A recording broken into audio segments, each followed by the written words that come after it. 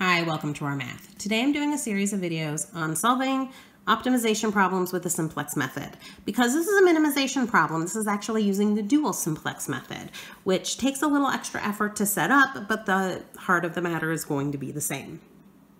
The setup starts with taking our system of equations and making an augmented matrix.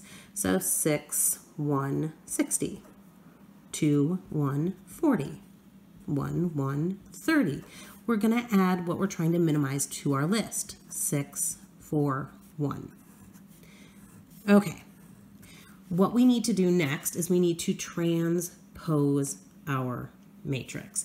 So my first column becomes my first row, 6, 1, 60. My second row becomes my second column. My third row becomes my third column, and my fourth row becomes my fourth column. All right, now we can start setting up our simplex method. 6, 1, 60 does not represent x sub 1.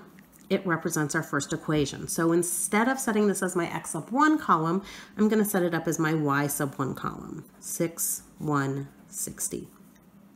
My y sub 2 column is going to be 2, 1, 40, and my y sub 3 column is going to be 1, 1, 30. Because we're doing an optimization, we're actually going to make all the numbers below the line negative. Okay, instead of slack variables, we're going to do x variables. X sub 1 is 1, 0, 0. X sub 2 is 0, 1, 0. And we're not going to use z because z is the 6 and the 4. It's not the numbers below the line. So we're going to just change our variable out so we have a title for the column, w. And then we'll have our 6, our 4. And we're not putting this 1 down. That 1 represents the w. The w moved to the left of the equal sign. You always start off your simplex method with a 0 in the hole. We always start with a 0 as our starting off number because what we're trying to do is maximize, and we always start with the idea of the origin 0, 0, which is 0. X sub 1 is 0, x sub 2 is 0. If they're both 0, z is equal to 0. Okay, so simplex method, how it works. You look at the numbers below the line, you try to find the biggest number below the line, which in this case is this negative 60.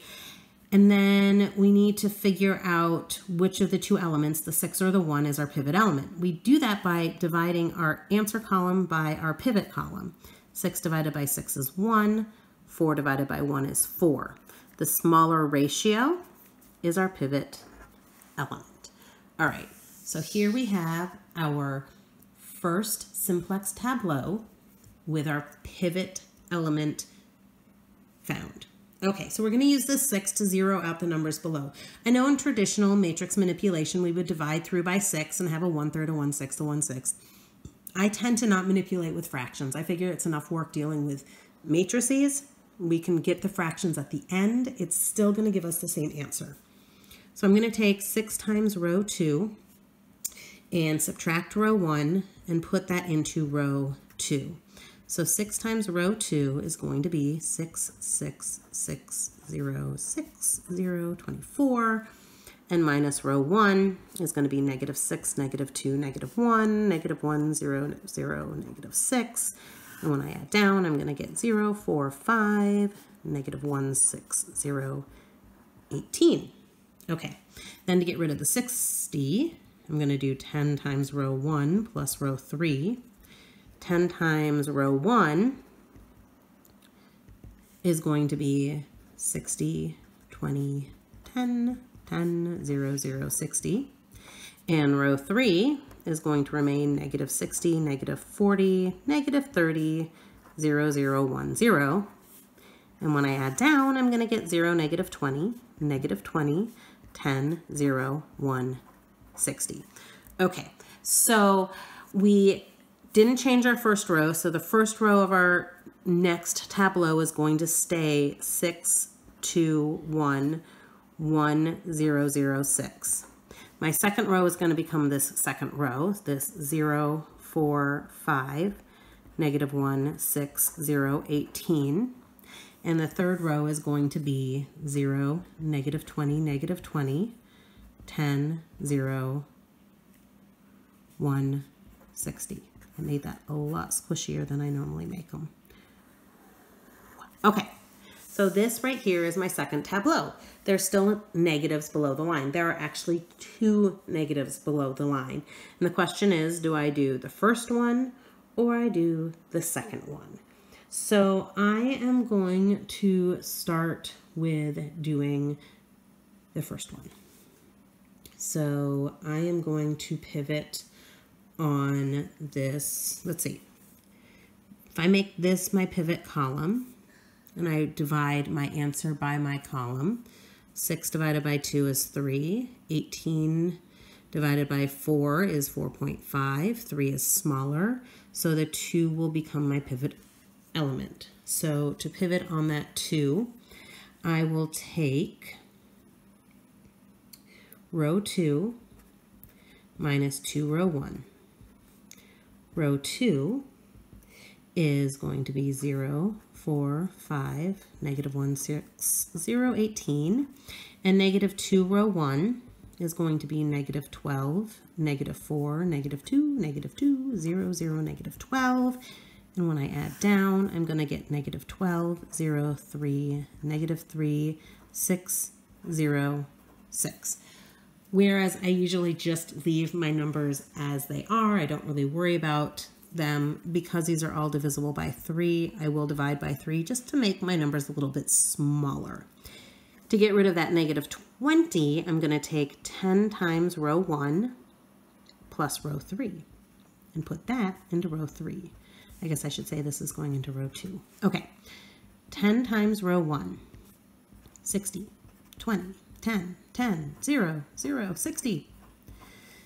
Row 3, 0, negative 20, negative 20, 10, 0, 1, 60. And when I add these together, I am going to get 60, 0, negative 10, 20, 0, 1, 120. With that 1 there, I'm just going to leave the numbers as they are. And I am going to go all the way up to the top of the page. So my first row is going to be this row. So I'm going to write it up here and then I'll show you that I wrote it. So the 6, ooh, sorry about that. Things moving. 6, 2, 1, 1, 0, 0, 6. My second row becomes this row, but I'm going to divide it by 3. So I'm going to have a negative 4, 0, 1, negative 1, 2, 0, 2.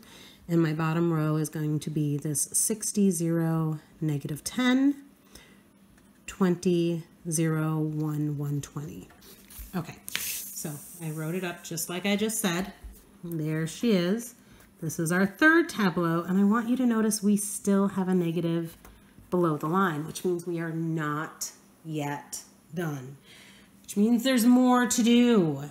So to do this, what I'm going to do again, 6 divided by 1 is 1, 2 divided by 1 is 2, 6 divided by 1 is 6, 2 divided by 1 is 2, 2 is smaller, so this 1 right here is going to become my new pivot element. Okay, so I am going to say row 1 minus row 2 to go into row 1. Row 1 is 6, 2, 1, 1, 0, 0, 6. Minus row 2 is 4, 0, negative 1, 1, negative 2, 0, negative 2. They will add together to give me 10, 2, 0, 2, negative 2, 0, 4. Okay, then to get rid of that 10, I'm going to do 10 times row 2 plus row 3 and put that into row 3. 10 times row 2 is negative 40, 0, 10, negative 10, 20, 0, 20. And row 3 is 60, 0, negative 10, 20, 0, 1, 120. And when I add down, I get 20, 0, 0, 10, 20, 1, 140.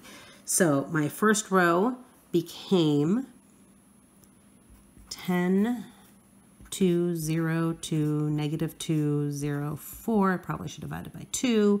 My second row stays negative 4, 0, 1, negative 1, 2, 0, 2.